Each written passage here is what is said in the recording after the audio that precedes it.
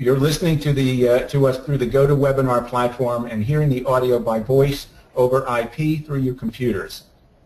The audio is also available on a phone line, and the dial-in information is available on your screen.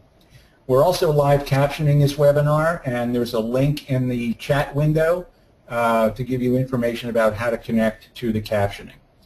We're going to be accepting questions from the audience during today's discussion. We look forward to getting a lot of input from you folks and a back and forth dialogue. You'll be submitting those in the chat box on the right side of your screen via email to info@peatworks.org or via Twitter using #PeatWorks. So with that out of the way, I want to get us into the subject at hand. We know that accessible ICT is crucial to the hiring, employment, and career advancement of people with disabilities. It's just common sense. When someone can't use the tools they need to do their job, they can't perform to the fullest potential. All of us can play a role in solving this workplace accessibility puzzle. We see it as a relationship among three types of stakeholders: technology providers, who need to make their ICT products accessible, employers who need to focus on procuring and implementing those accessible workplace technologies, and people with disabilities as employees and as applicants who should know what tools will work for them in the workplace. So it's that trio of stakeholders that we're aiming to serve via PEAT, which is a multifaceted initiative working to advance the employment, retention, and career advancement of people with disabilities through the development, adoption, and promotion of accessible technology. PEAT is funded by the U.S. Department of Labor's Office of Disability Employment Policy through a grant to RESNA. PEAT is the only entity of its kind that brings together employers, technology developers, accessibility thought leaders, disability advocates, government policymakers, and people with disabilities to focus on accessible technology and employment. We've organized PEAT into three action units. First is the PEAT Policy Think Tank. That's our partnership's thought leadership arm. It brings together relevant partners to identify trends, formulate recommendations, and collaborate on accessible workplace technology issues. For example, right now we're exploring the accessibility of online job applications. Another action unit is the PEAT Network, a community that will exchange information and success stories, providing a sounding board for the voices of key stakeholders, some of whom are on this panel and some of whom I'm sure are in our audience. Several organizations have already joined our network. Organizations like Oracle, Ernst & Young, AT&T, Canon, DQ Systems, CTIA, and IBM. We hope you'll consider joining as well. And finally, there is peatworks.org, an online resource center that will house PEAT's education and outreach activities. This soon-to-launch portal will feature educational articles, guest blog posts, and a gateway to opportunities to collaborate and contribute to the dialogue around accessible technology in the workplace. Also featured is TechCheck, an interactive tool to help employers assess their technology accessibility practices and find tools to help them develop those practices further. You can visit peatworks.org now to sign up for email updates about our launch and to learn more about getting involved. You can also follow PEATworks on Facebook and Twitter. So let me take a minute to talk about what I'm hoping to hear from today's panel, because I'm just as excited to be learning from these folks as you are. One of the ways that we structure the topic of accessible technology from the perspective of companies or other entities that make or develop or design technology is, what are the business advantages? How is accessible technology providing value to your company? How is it being used strategically to reach business objectives? But we recognize that there's a second issue, laws and regulations, that also have to be addressed. And I'm very curious about how the folks on the panel today are meshing those two, which some think of as a conflict. You know, I'm over here making money, I'm over there obeying the law. How can we bring those together in an efficient accessibility program, and what are you doing along those lines?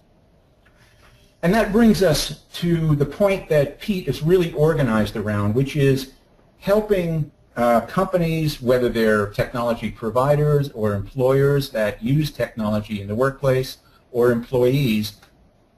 In this case, we're talking about technology providers. How are you organizing your accessibility work? For instance, when we talk about technical standards, there's one way of looking at the standards as a kind of dead document lying on a page somewhere or a website somewhere. But the real value comes in translating them into your context of work. So your designers and developers who know your product so well, what is it about those technical standards that applies to those products, and what's something that maybe doesn't apply? And how do you make that translation happen and work in your development process? Staff training, we know, is a key issue. One of the things we hear constantly from the ICT community is that there aren't enough trained people. There aren't enough experts out there. There's not enough certainty. There's not enough experience. So what are you doing, both near term, in terms of developing your own staffs right here, right now, and what are you thinking about doing long term in terms of developing your training programs and consortia or other cooperative efforts for making accessibility a real profession? And this brings me to the final point, for me anyway. One of my personal interests is organizational development. How are you structuring what looks at one level as a purely technical job of making sure that accessibility features are built into products? How are you structuring that organizationally so that it responds to legal and regulatory needs, to marketing needs, to the needs of executives and strategy, to the needs of technology procurement, to staffing and training needs? How do you bring it all together to make an efficient and effective accessibility initiative? So that's what I'm looking forward to hearing today and continuing on in the dialogue with the folks on the panel and the folks in the audience. With that, I'm going to hand it over to our moderator, Richard Crespin, to introduce himself and each panelist, and we'll hear some remarks from each of them. Then we'll open it up to Q&A. Richard? Thank you so much, Jim. That was a great way of teeing up our conversation today. We really appreciate it. I know we have a ton that we want to get into today, so I want to dive right in here. As Jim said, I am Richard Crespin, and I am the CEO of CollaborateUp. We specialize in accelerating collaboration on important issues like this one, and that's why I'm so honored to be here serving as your moderator today. As moderator, basically, I'll be playing traffic cop. That's really my job, is to make sure that our panelists get to share their great insights with you. But more than that, I'm here to make sure that you get your questions answered and your issues addressed. This is your webinar. And as Jim touched on, we have a number of different ways that we can take your input. We want it by email. We want it by Twitter. We want it to the chat function within GoToWebinar here. So if you can, and if you have questions as we go through here, please do send them by email to info@peatworks.org, by Twitter using the hashtag PEATWorks, or using the chat window, and we'll get to those as quickly as we can. And right from the beginning, to make sure that we get your virtual voice in this conversation, I want to start off with a polling question. So if we could please bring up our first polling question, just so we can get a sense of who is here on our webinar today. We'd love to know, are you a manager, senior manager, director of IT? Are you an information security? Are you a developer or a programmer, an accessibility specialist, or other? That's really going to help us make sure that we tailor our conversation today for your needs. And as soon as those responses come in here, if we can put up those results. And while we're waiting for those, I'm going to go ahead and tee up our first panelist, who is Katie Cunningham, a developer with the Cox Media Group and the author of a great book, Accessibility Handbook, Making 508 Compliant Websites. But before we turn it over to Katie, can we see the results of that poll?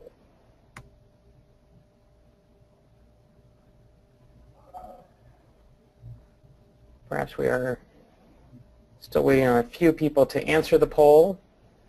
Yes, people are still working on the poll. And I think okay. Okay. Well, while we're waiting, Katie, why don't we go ahead and Well, actually, we'll wait just another second here for the answers to roll in here. As I mentioned, we are going to hear from a number of folks on today's panel. But go ahead, Katie, take it away. Hi, my name is Katie Cunningham. I am a Python developer, and I work at Cox Media Group. And I'm also the author of the Accessibility Handbook from O'Reilly Media. Next slide. I wanted to talk a little bit about what is accessibility, because sometimes people don't quite understand what accessibility is.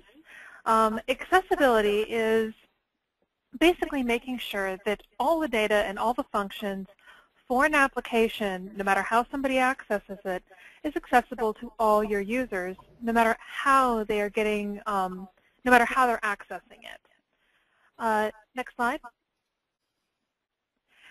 Accessibility is actually usability, which is what I think a lot of people get confused about. They think of accessibility as a checklist. You break out a checklist and you check off all the, tick off all the items, and ta-da, you're done. Your site is totally accessible.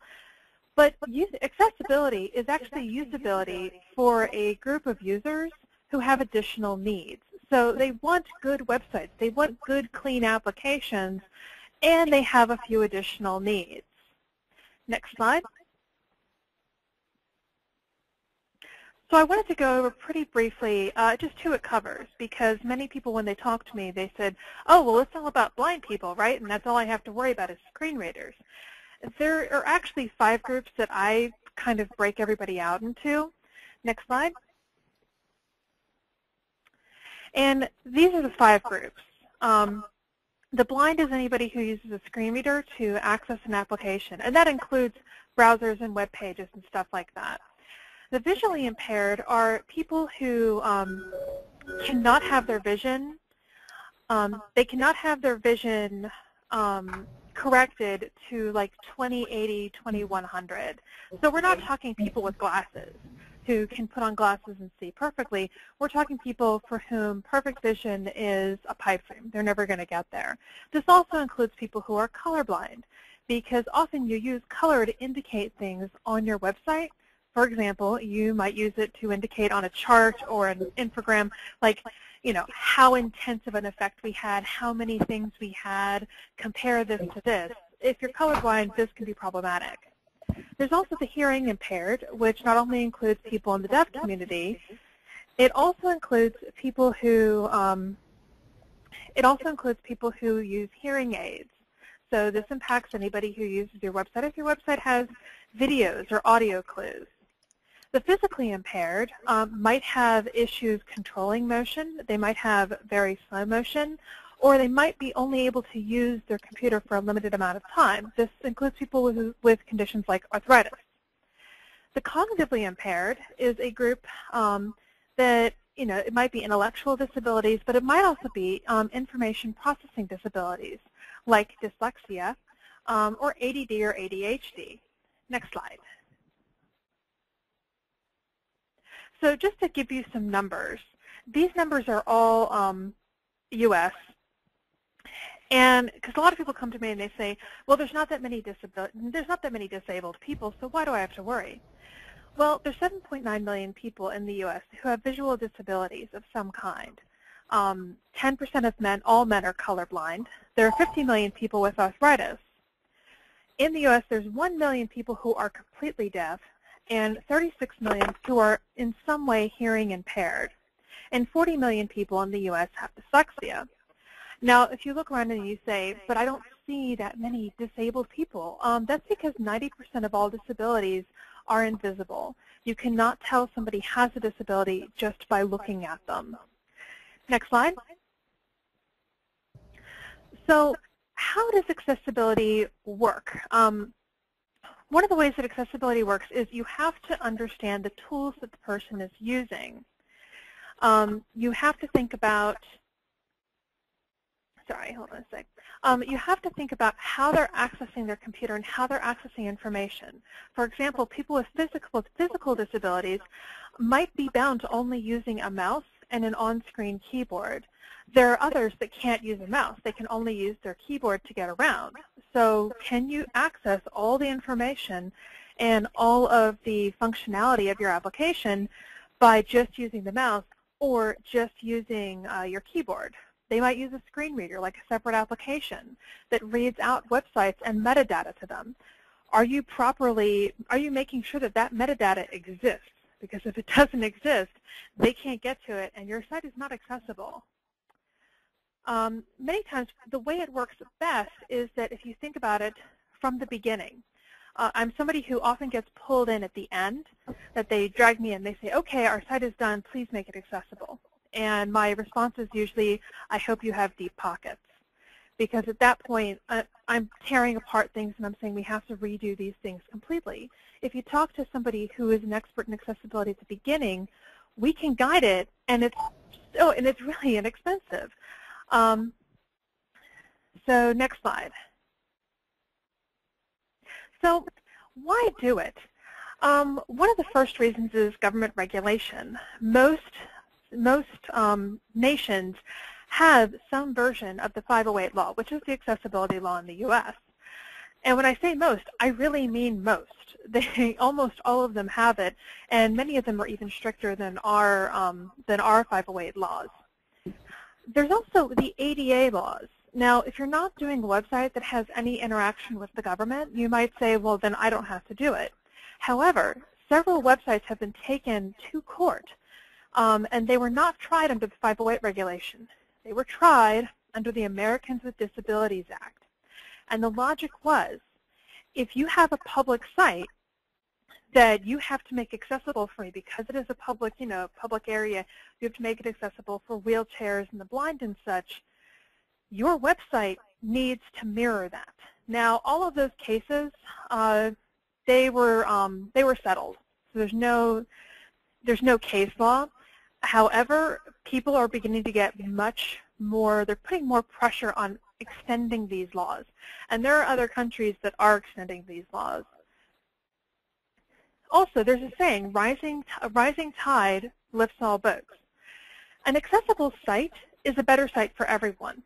I know that I prefer it if I have the option to see captions on videos, because I don't always have headphones, or I'm not in a place where I can plug my headphones in and watch the video. I prefer it if I can just read along. It also helps me search for information on your video-heavy site, because now you can actually index all of those, everything that's said in the video, and I can search for that. People who have dyslexia tend to dislike things like all caps and lots of motion and certain color combinations that are annoying. And it's like, well, most of us hate that too. The difference is that what makes for an unpleasant experience for us makes the site unusable for them. But wouldn't you like a better experience? And almost all these groups, if you improve the site for them, you will improve it for everyone. Now, I say baby boomers here because baby boomers they're a large group in the U.S., and they are beginning to discover that even if they're able-bodied now, they're slowly fitting into those other groups. Their vision is going, their hearing is going. Many of them are discovering that they have arthritis and can't use the computer as long. They may not be able to, their dexterity has gone down. Some people with some of the baby boomers have discovered, they have early onset dementia or Alzheimer's. It's not so bad that they have to go and live with somebody else, but they are discovering that everyday tasks like paying their bills are becoming more difficult. So the baby boomers aren't special. They're just a very large group, and they're just getting older. And that brings us to the last point. Almost all of us will need accessibility at one point. We will either get older. We could get injured. I had a traumatic hand injury on my dominant hand, and it threw me for a loop because there was no accessibility services at my college and no advocates. I had to drop out because nobody could understand what it was like to lose your dominant hand and not be able to take notes. So, you're going to get older, you're going to get injured, or it'll happen to someone you love. Next slide.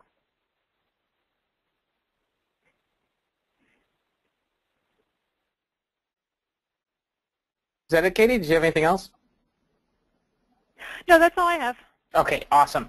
Let's go back to that polling question. if we could see here. So it looks like, whoa, hello, 64% of you are from other, from a different category than we had up here. That's really interesting. We'd love to hear from you about what your title is. So if you want to hashtag us in Twitter using hashtag PeatWorks, if you want to send us a question, we'd love to know where you are coming from. But then the next biggest category there was accessibility specialists. So very interesting set of folks on today's webinar. Why don't we bring up our second polling question, if we could, please? Our next question is going to be, do you have accessible technology, do you have an accessible technology initiative in your organization? This one's a pretty simple one, a yes or a no. And while we're waiting for folks to respond to that one, you guys can just put that those polling answers up as soon as they're ready. Katie, I want to come back to you for a second. So it seems to me that if I'm hearing you correctly in terms of the business case, if you will, for doing this, a lot of it comes down to, well, there's the compliance issue, there's the opportunity to reach more customers and more users through a rising tide mentality. We've also got this silver tidal wave of the baby boomers, but it also just kind of comes down to that golden rule of treat others like you want to be treated. Is that correct? Yes. That is one of the things I try to emphasize with other people. You also never know when somebody internal to your organization will be hired and they will have a disability. Mm-hmm. It might happen while they're on the job, or they might just be the best applicant. I worked with an excellent system administrator who, he was blind, completely blind. And this was something that the organization had to think about after they hired him. And it would have been more helpful had they already had in place, you know, that kind of way of thinking about people who have disabilities, and they just had never thought about it before. But what was interesting is when they brought him on, it really opened up their eyes to things they needed to do, and they actually have a better accessibility effort now because they realized how difficult it was to do certain things. Mm-hmm. It also seems like the other very fundamental point I think you made right at the top here is that accessibility is usability, and that if you think of it in that framework, if you think of this just really as another lens of usability, that certainly makes the case for why to address it earlier. And I think you really made an economic argument there as well that, boy, you better, if you address it from the beginning and you incorporate it fundamentally into the design, you're going to save yourselves a lot of money. Absolutely. I am much cheaper if you hire me at the beginning. Oftentimes that's the case. If we know what we're doing from the beginning, we can save ourselves a lot of money and effort. Well, thanks, Katie. We're going to come back to a larger group discussion in a minute, but while I want to move on here to our next panelist, Dennis Amorosano, who is the Vice President and General Manager in the marketing unit there at Canon USA. If we can go ahead and bring up Dennis's slides. As I said, Dennis is the VP and General Manager for the Marketing Division of the Business Imaging Solutions Group at Canon USA. Dennis, over to you. Thank you, Richard, and it's a pleasure for us to be here from Canon, and certainly very happy to participate in today's WebEx. You know, this is an area that's been a major focus for us as an organization for quite some time, and not only in terms of technology development, but also in terms of the activities we drive in regards to employment of folks within the PWD community. Just to kind of give you some background on Canon and why this is so important to us, if we could go to my next slide, you'll find that you know, Canon as an organization has a corporate philosophy that we call KIOSE. And KIOSE is defined as living and working for the common good. And again, this really drives us in terms of the way in which we develop products and technology, as well as the ways in which we operate within the communities where we have presence around the world. And certainly it's true in terms of how our technology is utilized by folks who are able-bodied, as well as folks who have various types of disabilities.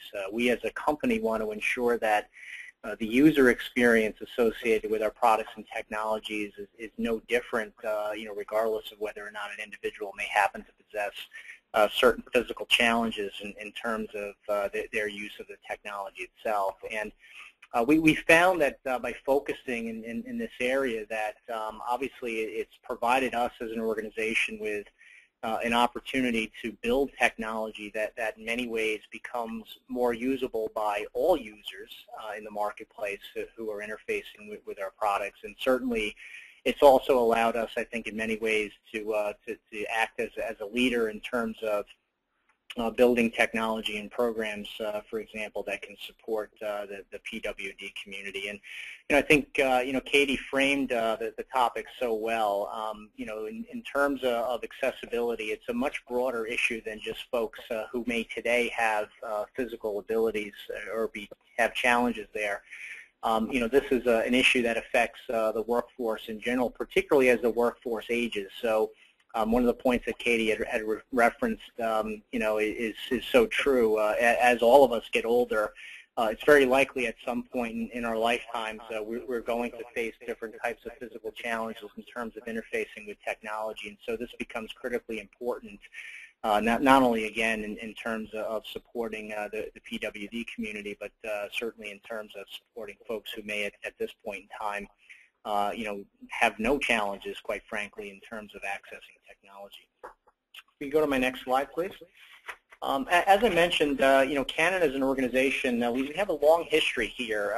This is not something that we've just started to focus on recently, and I think you'll find that, again, Canon as an organization, because we were founded by a medical doctor and we've always had a core focus around health and health-related issues, we've over time focused on how can we build and develop technology that can be utilized by people in the world that will really improve their overall quality of life. And we have a couple of examples here that you can see, one of which is the Canon communicator as well as the Canon Opticon, both of which were technologies that were ideally suited to helping personnel who had visual impairments and help those types of individuals more easily communicate as compared to the tools that were available at the time. And these early efforts, quite frankly, have been followed by a continued history of development and innovation that crosses the full Canon product portfolio. Some of those innovations and capabilities I'll share with you in just a few minutes. But as I mentioned, building technology by itself is only one part of the equation for us in Canon.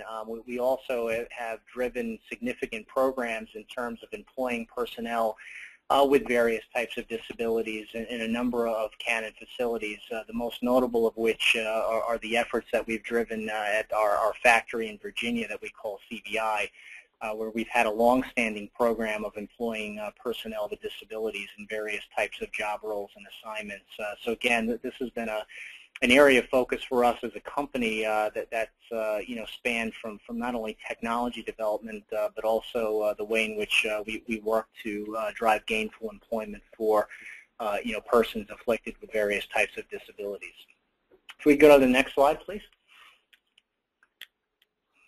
So there are a number of ways that we're addressing the marketplace and approaching accessibility in general. And I think Katie certainly reviewed a lot of these in her discussion around building more accessible websites and so forth. And obviously Canon is focused in those areas as well in connection with a number of our web properties.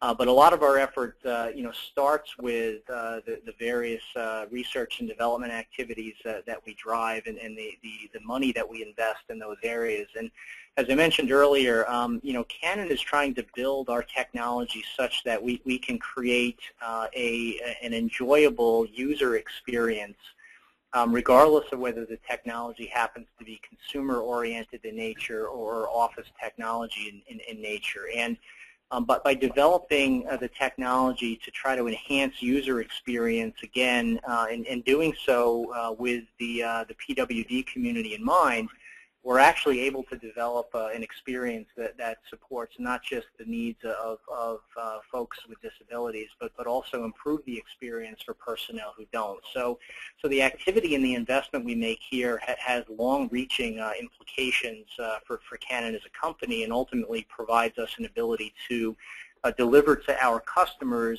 a much more enhanced user experience as compared to if we had only developed in support of the general office user community. So You'll also find that Canon as an organization has major investments that we continue to make in terms of human factors design.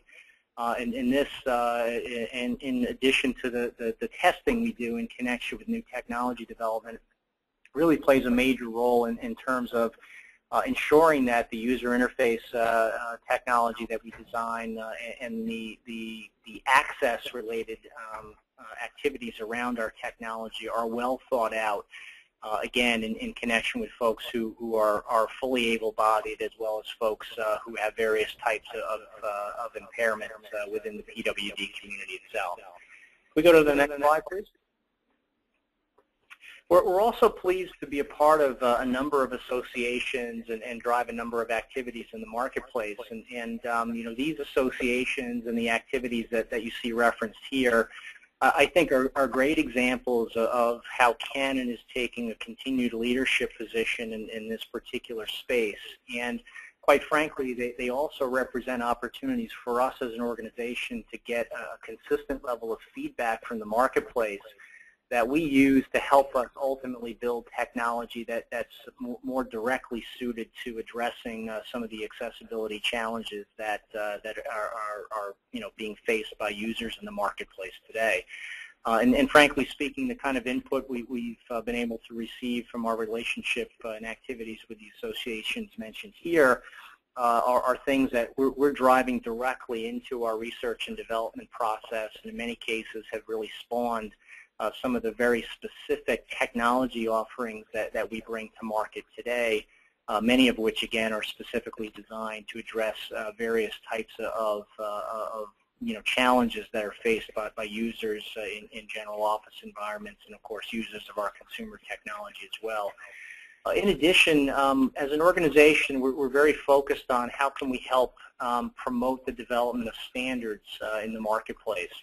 You know, clearly, you know, Katie mentioned the role of regulation and the law as one driving factor in terms of development of technology that is, you know, more suited to meeting the needs of folks with disabilities.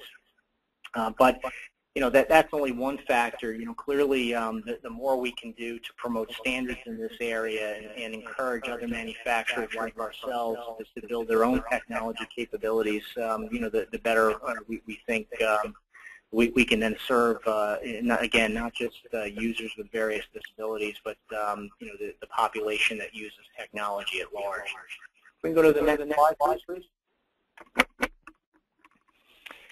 We've been very fortunate to be recognized for you know, a number of the activities that we've driven in the marketplace, and you know, as you can see here, these are just a few of the recognitions that we've received in the market. So you know, again, you know, some of the work we've done in terms of folks with various sight impairments have received recognition by the American Foundation for the Blind and the like.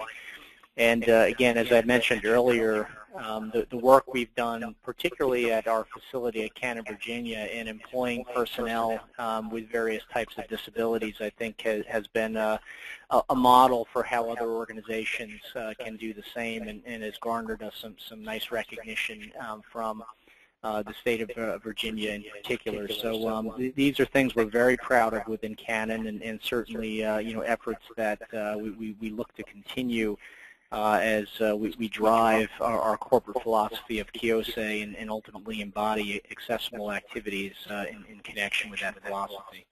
If we go to our next slide, please.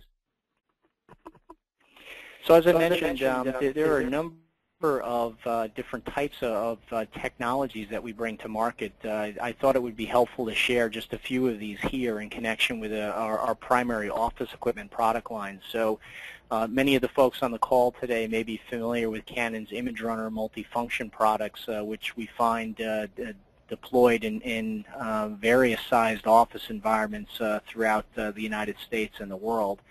And this technology has really benefited, quite frankly, from a fair amount of development activity in and around accessibility. So we have a number of capabilities that we offer in connection with our ImageRunner products that quite frankly, make these technologies highly easy to use again, not only for folks with disabilities, but for folks who don't. And that being said, again, as a company, we're trying to foster an environment where users can have a highly positive experience in using our technology and can perform their work tasks without, quite frankly, having to understand the complexities of the technology itself, and our accessible design and the various technical capabilities that we offer in combination with these products as well as others in the Canon product line certainly, I think, are great examples of how we're putting that into practice and the impact that these technologies are having on ensuring that the entire workforce within a customer of Canon's is capable of fully leveraging our product offerings to fulfill their job requirements. And if we could go to the next slide, please. If you are interested in other activities that Canon is driving and involved in and around the accessibility initiatives within our organization, you can find a great amount of information on various Canon websites, some of which is outlined here. For example, if you are interested in some of the things we're doing from a technology standpoint, we have a very comprehensive universal design guide and initiatives that kind of talks about some of the major design initiatives that we're driving in connection with the PWD community. We also obviously are focusing on accessibility issues beyond technology itself, which you'll be able to find in terms of the accessibility initiatives info you see here. And then finally, of course, a lot of our effort is driven through our federal government sales division, which has a significant amount of information in terms of the activities we're driving in support of the Section 508 regulations, not to mention the overall accessibility community itself. So again, it's our pleasure as an organization to be involved in this area, certainly to work with the Partnership on Employment and Accessible Technology, and share with all of you on the call some of the things that we think are of importance in terms of supporting the PWD community and why those things are certainly not only of benefit to the end users of our technology, but hopefully can act as an example for other organizations to follow in their own accessibility initiatives. So thank you for that. Let me turn it back to Richard. Thanks, Dennis. That was terrific. I'm remiss if I don't return to our last polling question when we asked if you all had a accessible technology initiative in your organization. The vast majority, well over 80% of you, said that you did. And I want to bring up, before we move on to our last panelist, I do want to bring up one more polling question, if we could please. And our third polling question is going to touch on whether or not your company sells to the federal government. So if you could please answer that question, yes, no, or not applicable. Dennis, I want to come quickly back to you while we're waiting for those polling answers. You mentioned the importance of standards, and I know Canon belongs to a number of standards-setting bodies. Can you maybe touch a little bit on how you see standards helping to drive innovation or create opportunity in this area for other manufacturers, including Canon? Sure. Well, I mean, standards certainly would help organizations like ours and other manufacturers that at least develop to a base level of capability that would be of benefit to end users in the marketplace. So from that standpoint, having standards emerge around accessibility without question would be of significant value to users in the marketplace who do have existing disabilities or who may ultimately develop them over their working careers. So from that perspective, we're certainly in favor of seeing some level of standards be developed in the marketplace, and whether that happens through regulation or whether that happens through different groups agreeing to build to those standards, certainly would be fine. Of course, standards also help us, quite frankly, from a manufacturing standpoint, in that it allows us to lessen some of the development costs we have associated with certain technologies, as we can build at least to a common denominator across our technology platforms as opposed to, for example, having to try to react to, different changes in the marketplace and a different set of requirements. Having a baseline that we can develop to certainly provides us with some economies of scale in terms of R&D and development. So for those reasons, certainly we're very much in favor here.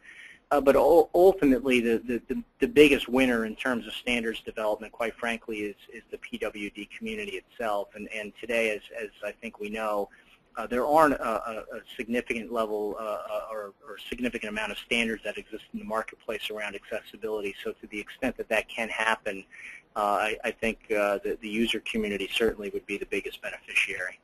Wonderful. Thanks, Dennis. Look, there we have our poll answer there. Looks like the majority of you selling to the federal government is not applicable. 23% said no, and 13% of you said yes. I do also understand that some folks are having trouble with the poll. If you would like to respond or participate in our polls, you can respond in the chat window, and we will certainly capture those responses for the record. Feel free to go back and respond to the prior polls or to this one now in your chat window, and we'll capture those.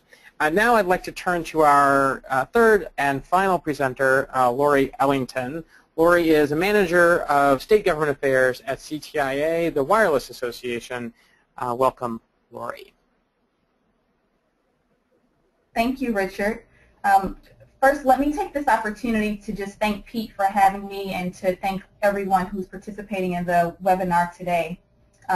Over the past few years, CTIA has really ramped up its accessibility outreach efforts, and we're excited to be exploring synergies within the wireless ecosystem and assistive technology in the workplace. Next slide, please. For those of you who are not familiar with CTIA, we are a trade association representing all sectors of wireless communications. Our membership is made up of companies of all sizes and comprises the wireless ecosystem. For example, our carrier members include the 4 largest carriers, Verizon, Sprint, AT&T, and T-Mobile, and we also have regional carriers. I serve as manager of state government affairs, where I manage CTIA's accessibility outreach initiative, and I support Matthew Gerst in our outreach efforts on accessibility. Next slide, please. So the wireless landscape, I tend to think of it as this wireless revolution because we all know someone with a cell phone and that probably relies on that cell phone and probably have 2 at this point. So there are a lot of wireless subscriber connections in the U.S., 326 million to be exact. Wireless products and services are central communications tools for everyone, including individuals with disabilities and seniors. As many of us now use wireless for everything from healthcare to education to transportation to energy, CTIA and our members believe that all consumers should be able to take advantage of innovative wireless products and services. Next slide. So breaking down barriers to accessibility. CTIA recognizes the challenges that many people with disabilities face in everyday life, including employment. But we see many opportunities in wireless for everyone, including people with disabilities. So what is wireless accessibility and what does it mean at CTIA? Wireless accessibility means that all consumers can take advantage of the opportunities that wireless offers. And I think this aligns pretty well with Katie's statement earlier when she aligned accessibility with usability, it's the 2 being analogous. We know that people with disabilities share the same inclinations towards cell phone and internet usage as does the general population. But we also know that people with disabilities have unique needs. For example, we know that people with hearing limitations increasingly rely on wireless text-based communications. So many of our carrier members offer text-only or data-only plans for people with hearing limitations who don't use those voice services as much. Our member companies, both carriers and manufacturers, develop a wide array of products to meet many different needs. Just as it's important to consider the impact of universal design on our physical world, we should also consider the impact of universal design in the online world. And this is a thinking that CTIA and our member companies strive toward. Next slide, please. So how does CTIA meet this goal? Following the passage of the 21st Century Communications and Video Accessibility Act, the FCC challenged the telecommunication industry to educate consumers about opportunities wireless devices and services offer people with disabilities. CTIA accepted that challenge, and we have led an effort with our member companies to work with consumer advocates, to work with the FCC, and to work with our member companies to update our accessibility website, which is accesswireless.org. Today, Access Wireless has won awards from the FCC, from the Hearing Loss Association of America, and the FCC and many of the advocacy groups that we work with have recognized our efforts and those of our member companies. So that's something that we're pretty proud of. CTIA has also created the Accessibility Outreach Initiative, which I mentioned earlier. And the initiative is a resource to assist our member companies in engaging the accessibility community. But more than that, this initiative is an opportunity for our member companies and the accessibility community to build relationships and to learn from one another and to work toward a common goal. We began this initiative in 2011, and in that time we've held in-person meetings, we've held webinars much like this one on a variety of policy topics. Next slide, please.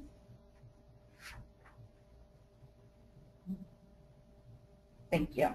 So this is a screenshot of the Access Wireless homepage, which I encourage you to visit when you have a moment. Our homepage features a video from our new president and CEO, Meredith Atwell Baker, and this video really demonstrates that our commitment to this issue comes from the very top. Next slide, please. So key features of accesswireless.org. I won't go through all of these, but some of the key features of Access Wireless include the Find a Phone tool to search for accessible wireless handsets. And that Find a Phone tool is managed by the Mobile Manufacturer Forum's Global Accessibility Reporting Initiative. Another cool feature on Access Wireless is our hearing aid compatibility training videos. And we also have links available to our individual member companies' accessibility pages. One recent addition to accesswireless.org is the Smartphone Tips for Seniors, which is a result of one of those accessibility outreach meetings that we have hosted earlier this year with our member companies and with representatives from the older adult community. So I would encourage you, as you're looking at Access Wireless, to check out those tip sheets. Next slide.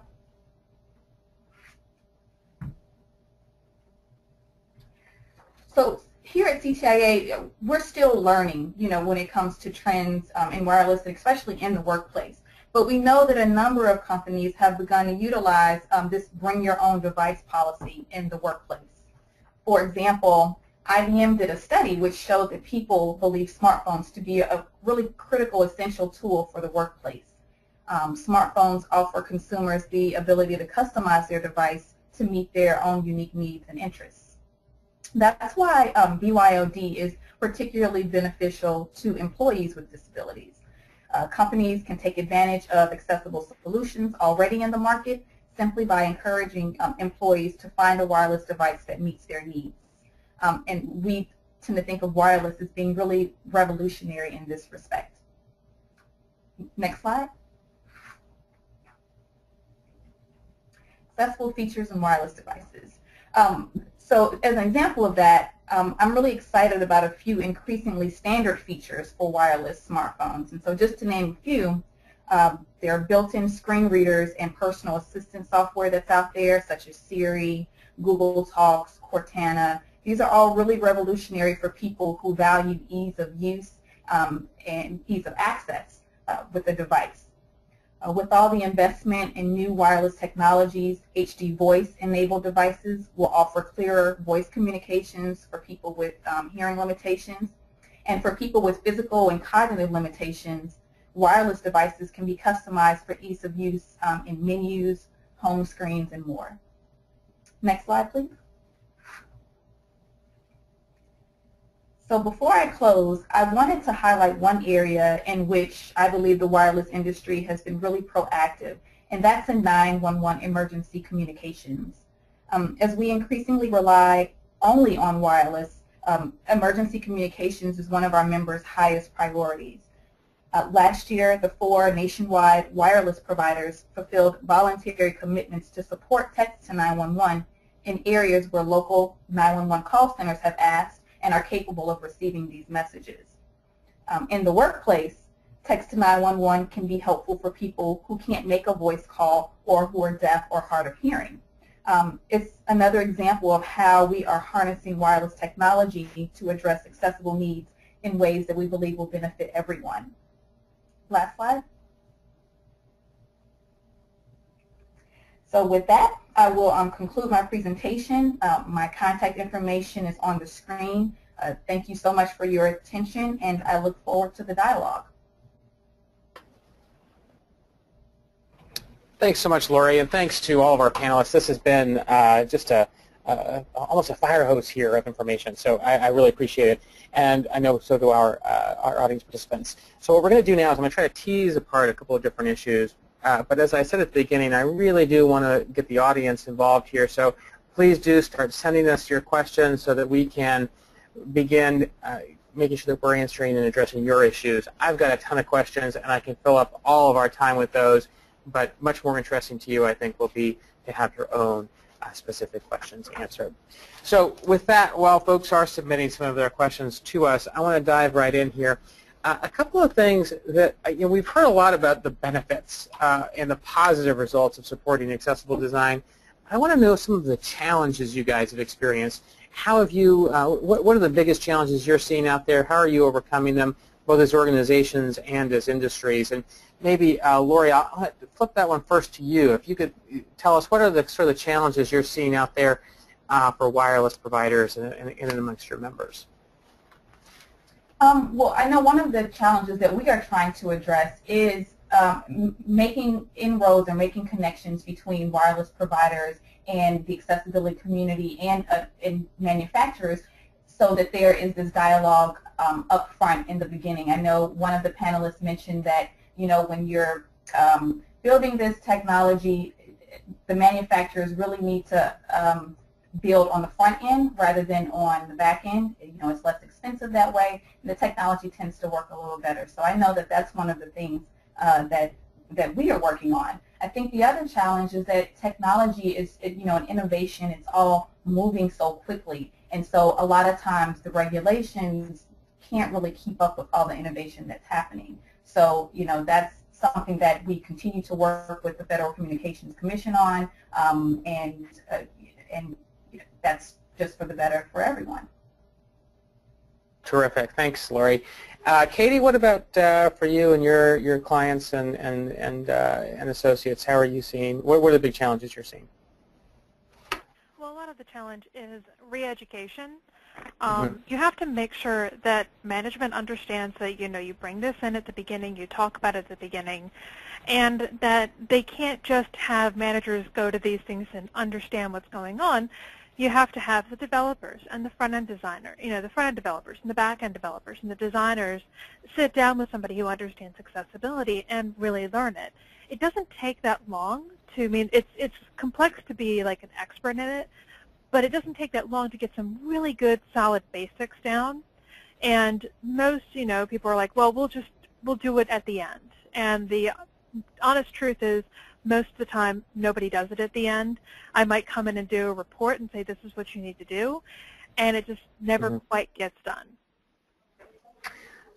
Yeah, so how do we overcome that barrier? How do we get people to get more involved from the beginning, to widen the circle of involvement, to include more managers, developers, back-end, front-end, and everybody in between? Most of it's pretty easy. Bring somebody in the beginning to talk about it when you're first trying to understand the problem, and make it a habit, like have it be a part of your culture that you ask these questions, like, well, does that image need alt text? And that people can give intelligent answers as to why it does or does not need alt text, and what kind of text, what kind of metadata would it need?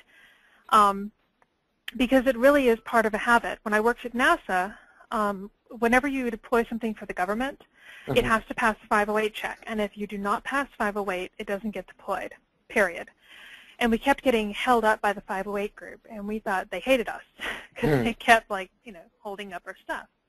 Well, we finally one day during a lull sat down and read everything we could get our hands on about 508 compliance and how to make accessible websites. And it didn't take us that long, but being able to think that way and being able to refine, like having a good framework in our mind, going forward, we got past 508 every time. Any issues we had were super minor, and we knew how to fix them immediately. So that was one of the things that it's like, if you sit down and educate people and have it be a habit, which it became a habit with us, that walking into it, we would no more write an inaccessible website than we would write one without proper tests or without, a way to back up, the site or something like that. It just became a big habit for us. And fortunately, we had management that supported this because they saw how much cheaper it was, and we were suddenly the team that everything was on time and under budget. Dennis, I mean, it sounds like you guys at Canon have really built this into your culture when you mentioned sort of the way that you sort of think about things in harmony. What advice would you give to others? I mean, first of all, do you agree with what Katie just had to say there, and how have you guys incorporated this as a habit, and what advice would you give to others? Yeah, I mean, certainly that's not easy. In fact, when we think about challenges, I think one of the challenges that many organizations, particularly companies like ours, face is, oftentimes, developing technology in support of the PWD community in a way that is also conducive to providing enhanced functionality for, general users in the population. It isn't always less expensive in terms of development cost and manufacturing and so forth. So, trying to get organizations to get past some of those issues and recognize that there are significant benefits, not only the altruistic benefits, but also financial benefits to designing in that way. Certainly is not something that's easily overcome. And again, in Canon's case, the nature of our philosophy is really one that has just been so conducive to this area that it's such a tight connection to our culture overall that maybe the challenge for us in reaching the point we have, wasn't such a high mountain to climb as it might be for other organizations. But without question, it's a difficult thing to do. The other point I would make here is that when we look at challenges in the marketplace in general, I think we'll find that while yes, some organizations certainly pay a significant amount of attention to this area and are very focused around this as a key criteria in terms of sourcing technology, I wouldn't say enough of them are, quite frankly. And this is true even for government agencies that we sell into. So although, Katie kind of referenced NASA, the reality is, Canon sells to virtually every government agency, that there is within the federal space. And I can tell you from firsthand experience that some agencies place a very high importance on accessible technology. And for others, it's not even a factor in their decision-making process. So there's still significant, challenges, I think, that have to be overcome in both the government as well as the commercial marketplaces in this area. And again, hopefully, through further education, we can see those challenges, ultimately become overcome as well. So that's a great segue into the first question we have from the audience here. One of our participants has asked, how do you think the federal government should encourage vendors, especially small businesses and startups, who aren't so knowledgeable about accessibility to produce accessible products for government? According to this individual, having explicit language in contracts isn't working. We need to do something new. Who wants to jump on that grenade? Dennis, do you want to take a first shot at that one? Yeah, I mean, jumping on that grenade maybe is the appropriate frame of reference here for this. I mean, this is not an easy question. I mean, smaller enterprises in general are obviously have even larger challenges by comparison to a company like Canon, for example. That in our case, of course, we have really significant R&D budgets, and in some ways, if we make an R&D bet, we can afford to be wrong on occasion and still survive. Whereas in some cases with smaller organizations, they don't have that luxury, quite frankly. So.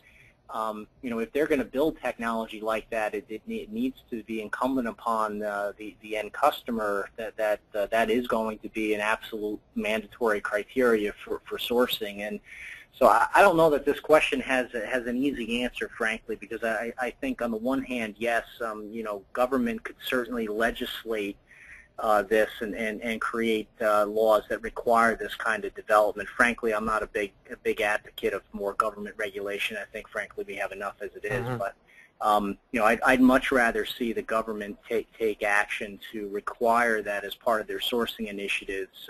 They give stronger consideration to technology that supports accessible design, and use that as a key criteria in terms of sourcing, and in doing so, I think they would then drive the behaviors that maybe they'd want to see in terms of small business and the technologies that they provide.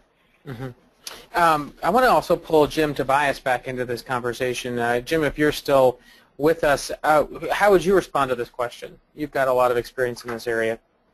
Well, I think, Dennis's comment just now, that's the motivation of Section 508. So it's, to leverage the federal purchasing dollar and to some extent the larger public sector purchasing dollar to favor accessible products. I think this is always going to be an issue of, is it, we need new laws, new regulation, more oversight, more, transparency, more clarity. You can always, sit in a bar and have a great discussion about that for hours on end. But it is the motivation, and you can certainly see instances where it's succeeded. I personally feel that we have more problems on the demand side right now than we do on the supply side, and this is not to curry favor with any of the wonderful folks on the panel, but the ICT industry has really stepped up and provided, just yards and yards of additional accessibility over, year over year, and they continue to do so. And maybe there's some little bit of slack in communicating about that and providing good documentation about accessibility. But what I mean on the demand side is that we're not seeing sufficient market demand from individual consumers or public sector or employers to kind of redeem the promise of accessibility that's being delivered on the supply side. So that's, again, one of the goals of PEAT, is to help companies on both sides of that negotiating table come together and understand their different roles and communicate openly, clearly, and continuously about accessibility. And that will, I think, generate the market momentum that we'll see, and that may result in the need, less of a need for regulation, government oversight, et cetera. Laurie or Katie, do either of you want to jump in on this one? Or? I think another thing I would love to see is better education, because talking to people who have, for instance, degrees in computer science or degrees in front-end design or stuff like that, if I ask them, was there an accessibility course at your college? And they're like, no, but I learned assembly. And I'm like, well, of the two things, guess which one is actually useful that most of us are going to use? Most of us are going to need to think about accessibility at some point. Smaller percentage needs to worry about assembly. So I'd love to see more pushes to get this, more colleges to accept this as one of the things that you just have to teach in these programs. I'd also like to see, there's lots of good resources in the government. If you go through, like, how do I get my 508 questions answered, where do I get training? but they're not always presented in the best way. I've had to dig through the websites to find really excellent resources with like examples and this and that, but they're not, pushed up to the top where they need to be. They're not, pushed out. They're not shown to people. They're not, I'm looking for a word here and blanking because, speaking live. But you know what I mean. They need to advocate for these things more clearly because the materials are there. There's lots of materials. There's lots of great websites, but nobody knows where they are. So it's really hard for people to go out and find them, to even educate themselves.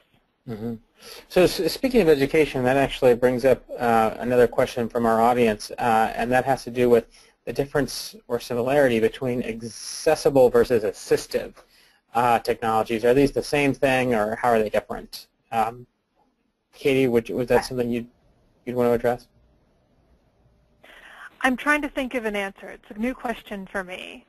Assistive technologies, when you make something that is accessible, you are exposing everything. I think assistive would be, you would be talking about how somebody gets to that information. So a screen reader is an assistive technology because it's made for a specific person, somebody who is blind and needs something to read out what's on the screen or put it in a braille reader, versus me having an accessible website which works for many people because I'm exposing it for many different user groups. Does that make sense? It makes sense to me. Other panelists, anybody want to offer a different? Jim, do you want to maybe chime in here? I can chime in on that. Go ahead. Yeah, please. Oh, sure. This is Laurie. So we tend to think of accessible technology as being accessible directly. It's usable without assistive technology, or it's compatible with assistive technology. Accessible technology can be used by people with a wide range of abilities or disabilities, and it sort of incorporates the principles of universal design, whereas with assistive technology, I tend to think of that as more of an umbrella term that includes adaptive technology and promotes greater independence by people who might have certain limitations.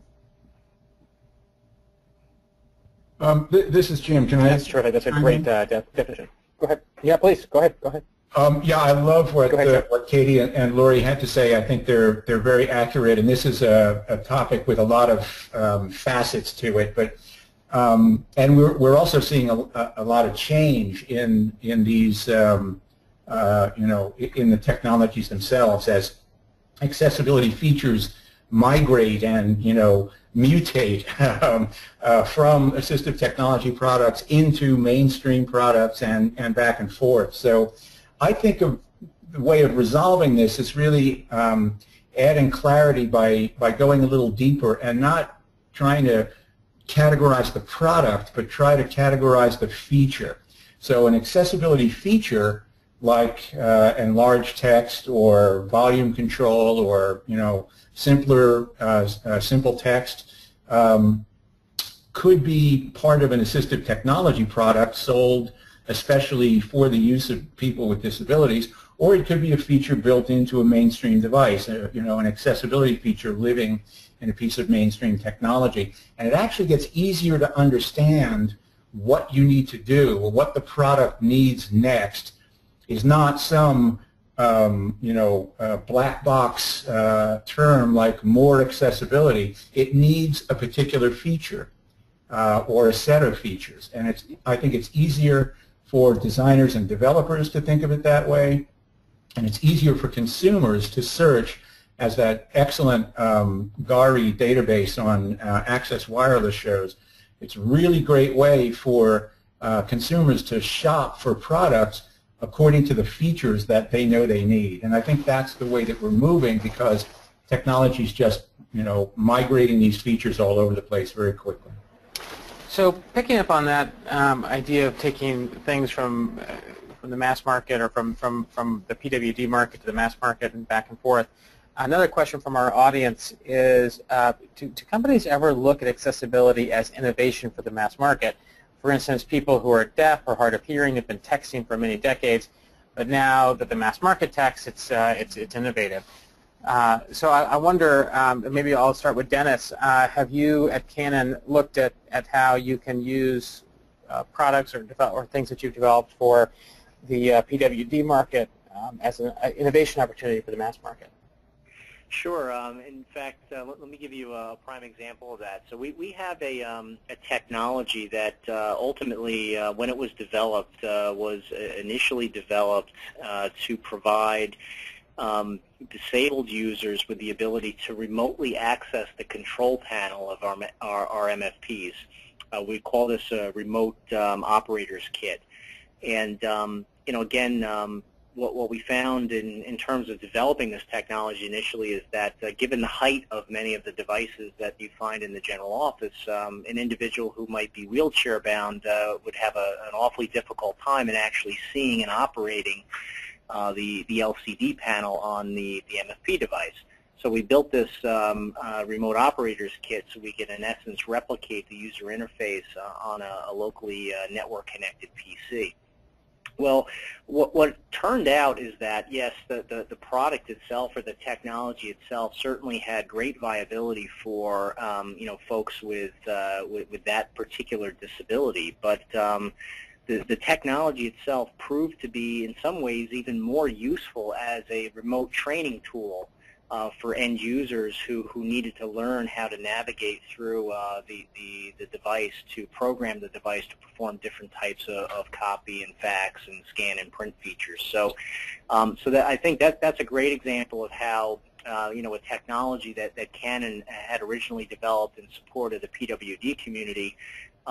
We ultimately found that it had even, arguably a better use case in connection with supporting the marketplace in general. And I think we have a number of examples of that. And again, one of the points I made in presenting earlier, when we're building technology, we're trying to build our technology so that the user experience is an ideal experience regardless of whether the user happens to be able-bodied or possesses some form of disability. So we find many times that a technology that we build with the intent of solving a usability challenge for the PWD user, turns out to be an effective technology, for the population of users in general.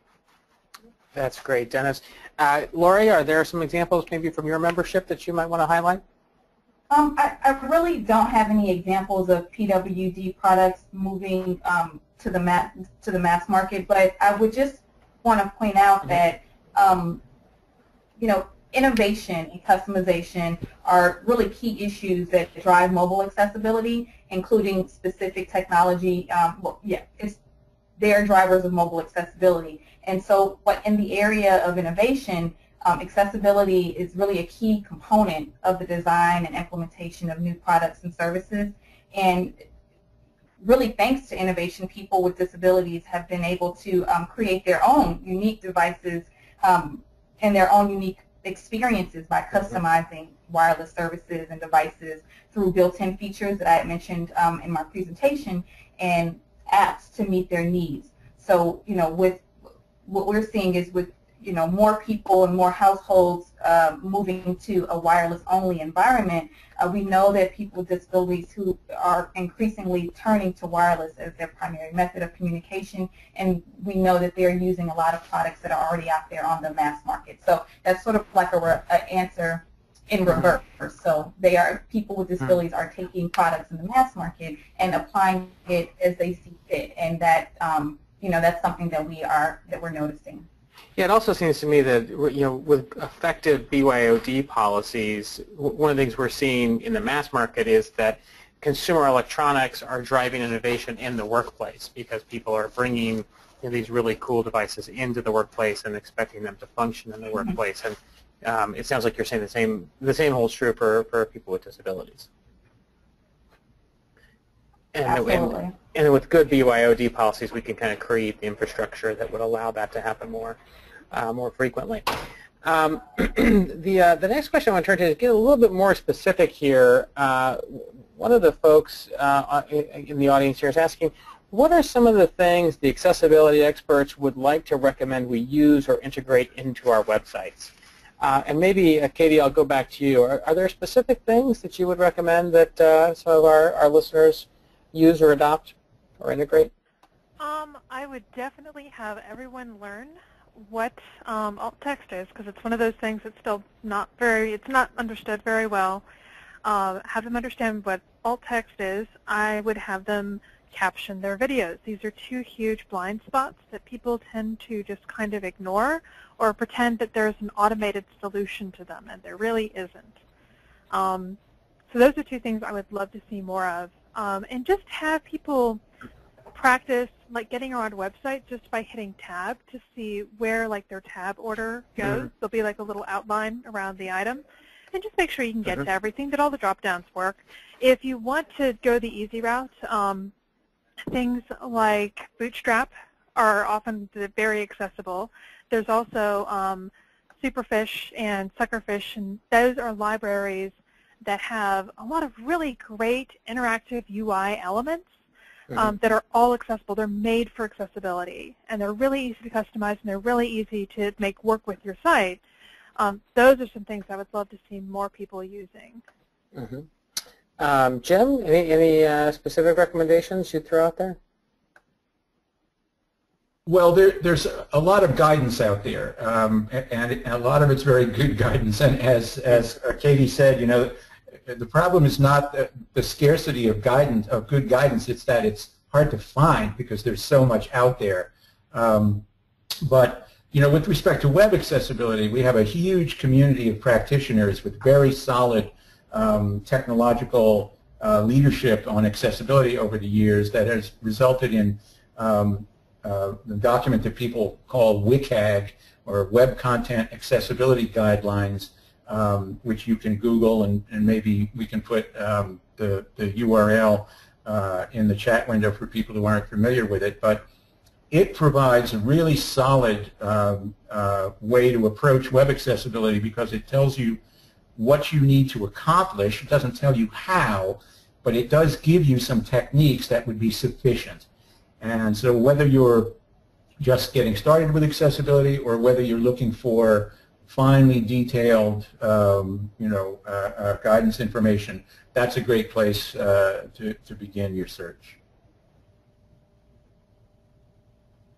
Wonderful. Thank you for that. Laurie, I got a specific question for you about what's going on there at CTIA. One of our folks wants to know, do we have numbers on the number of persons with disabilities who are users of cell phones and other wireless technologies?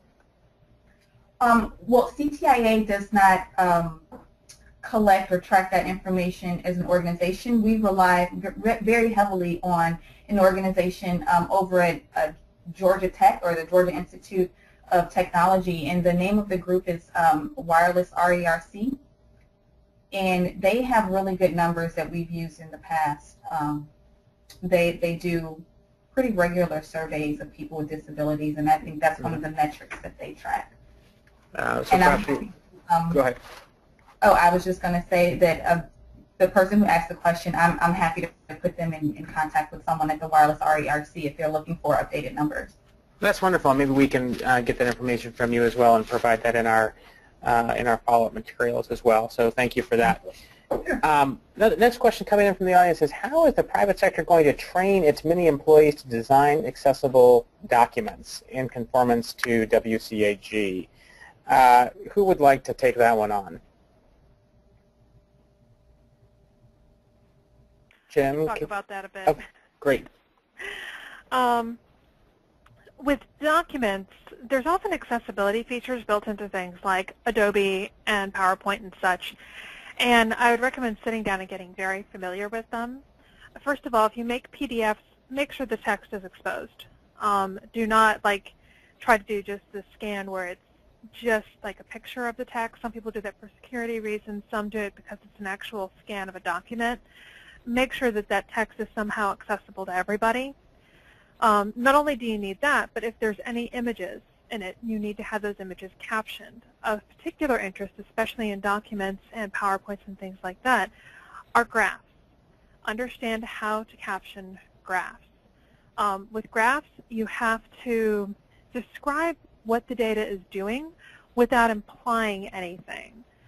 because the idea is that a person who is sighted would look at a graph and be able to come, like they would say, oh, okay, sales rose in, November, dropped off in January, and then went up again in May.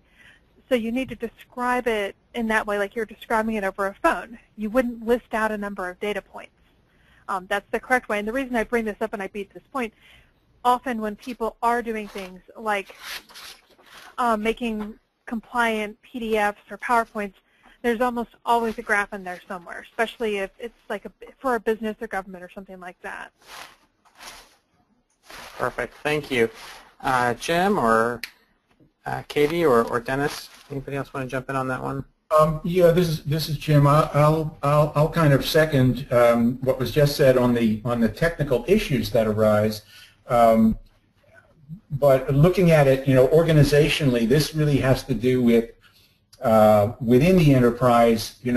What are the resources for staff training, and to what extent are those tools built in so that the default is to create accessible content. And so for an example, there's a way of in Microsoft Word of when someone pastes an image into a document to prompt them for alt text. So having a tool like that prompts the author, could be just anyone, a writer, somebody writing a report. But if you get that prompt, you don't really need to do any additional training. See, so you're saving an hour of training about how to add alt to every image by creating a just-in-time tool that does the prompting for you. So those techniques are really an organizational decision. Whoever manages IT says, okay, we're going to set that insert command within Microsoft Word to pop up this alt text requester.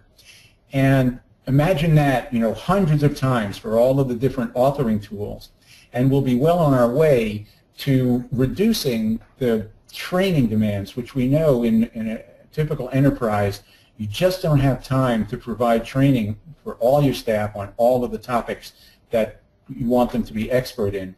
So it's a puzzle that we still have to work on, but again, it's more a question of getting the architecture of the enterprise right than it is insisting that anyone who dares to write an email has to go through a 4-day accessibility training program. Just not feasible to do that.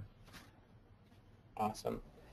This is Laurie. I can add to that as well. I just wanted to point out for our member companies see accessibility as a corporate value, and so therefore it is embedded into the philosophy and the infrastructure within the companies. And so, for example, AT&T, which is one of our larger member companies, I know that they have the Corporate Accessibility Technology Office, which is what they use to promote accessibility in AT&T's products and services.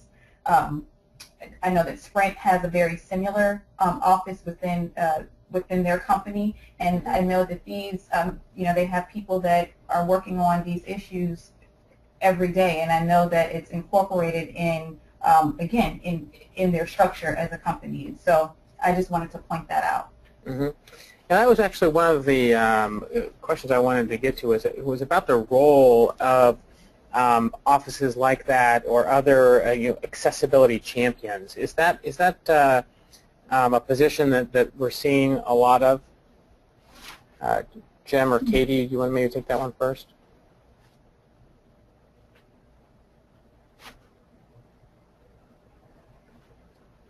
If you guys are talking, you're on mute. Sorry, could you repeat it real fast? The question was about the use of accessibility champions within organizations. Is that Yeah, I'm generally the accessibility champion. It does help having somebody, because it's not my full-time job. I'm not a full-time accessibility person. I'm a developer. But it helps because not only am I the champion, I'm the person they can come to and ask the questions, that they come up with these just one-off questions like, hey, the customer wants to use red and green. Can we do that or can we not do that? I heard that was bad. And I'm like, oh, no, let's sit down. Let's look at good greens, good combinations, bad combinations. I can give really quick answers 2 questions, and that helps to have somebody like that on your staff or that you know. I also have people that I'm friends with in the open source community that I will track me down on Twitter and say, hey, what do you think of X versus, X versus Y? And I will say, X is the better solution. Because often I can make those calls really quickly. It does not take me a long time to look over something. So having somebody in your back pocket that you can trust to go talk to them about these kind of things saves you quite a bit of time. So I don't have to spend a lot of time running around and yelling at people and saying, no, you have to be accessible. It's often people coming to me and saying, help me make this accessible, and showing me the problem. In fact, thanks very much, Katie, for that. I'd like to bring up one more polling question while we've got a couple minutes here, which actually is this very issue, is whether or not folks in the audience have accessibility champions in their organization. And once we bring that polling question up, if you could answer yes or no to that. And while we're waiting for answers, Jem, are you seeing the use of accessibility champions as a tool? Yeah, we've heard a number of times from organizations who are kind of all over the map in how well developed their accessibility program is, that having a champion or executive sponsor is a key point, and it is for several reasons. One is that requesting one often forces you to get your act together. You're going to have a meeting with a vice president. You better have more than just a hand-waving exercise in what your accessibility program is going to be all about, and how is it going to be efficient and effective, and how is it going to be measured, and all of those things that drive improvements at the organizational level. And then, of course, the second and strategically more valuable point sometimes is you've got someone, watching your back. You've got someone that you can say, when you're talking to a product manager who's having a hard time understanding why, they may have to perform some accessibility testing that might delay a product release. Very tough, conversation to have.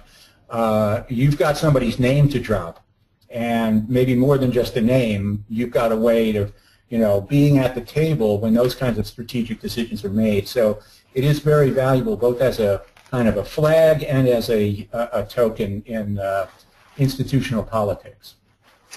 That's terrific. Thanks, Jim. Look at that. 75% of folks on the line have an accessibility champion. That's wonderful, and as we've just heard, that's also a great resource.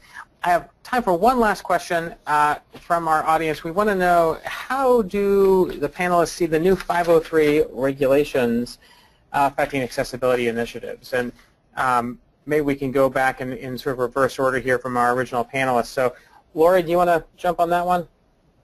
I really have to think about that. So if you could come back to me, that would be great. I can do that, absolutely. I know Dennis had to step out, but I believe Paul Albano has stepped in from Canon. Paul, do you have thoughts? How does Section 503 affect,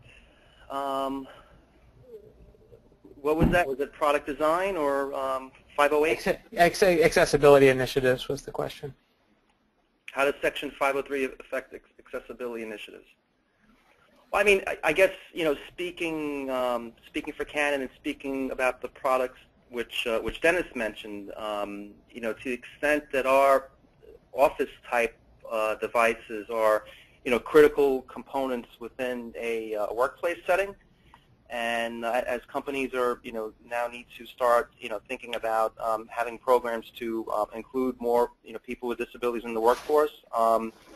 Those products are going to be essential. So you're going to have to start building the infrastructure to support, these additional employees in the workplace. I think it will certainly help drive more innovation in accessible design from a manufacturing standpoint, for sure. Great. Jim, last word here. Well, 503, it's new, so we're not entirely sure how it's going to play out. But what it does require is that the application process be accessible. And while it doesn't go into much detail about what that actually means and that's, you know, an area where technical clarity is always a good thing.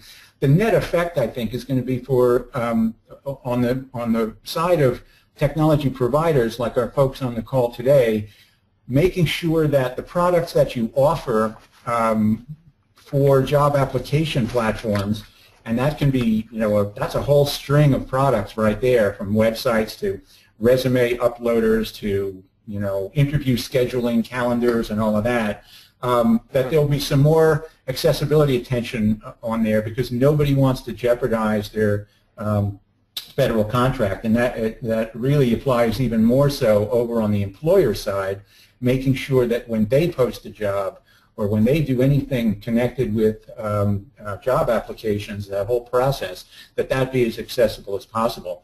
So it's you know, a little murky, but, you know, if you were to see a storm front coming, that's not the time to throw your umbrella away. That's the time to, you know, figure out what it is you need to do to stay safe. So that's the mode that I think we're in, and PEAT is going to have some sizable resources to help PEAT networkers in addressing their 503 requirements as providers and as employers. Well, thank you, Jim, and thanks to all of our panelists. Unbelievably, our hour and a half has just flown by here, and we've reached that time when we're going to have to wrap up our webinar. This has been just a wonderful discussion. For you developers out there, I hope you've heard a lot on this discussion, and I hope you can take some of the things away from this and start building accessibility into your product development right away. And today we had time to cover just a small part of this whole topic, so please stick with PEAT, and we'll be helping you along the way. For those of you who'd like to view this webinar again or tell your colleagues and friends about it, an archive version of this webcast will be available on peatworks.org in the very near future. Going forward, PEAT is also going to have lots of great information and resources to help employers, developers, and users. You can follow PEAT on Facebook and Twitter for updates, so please stay tuned to PEAT for information about more webinars coming up and the big launch in October. Thanks so much to our incredible panel. Jim, Dennis, Katie, Laurie, and Paul, you've been amazing, and we appreciate you taking the time to share your knowledge with our network. And finally, thanks to you, everyone out there, for participating, for sending in your great questions, and we hope you enjoyed it. Until next time, I've been Richard Crespin. Thank you so much for joining us.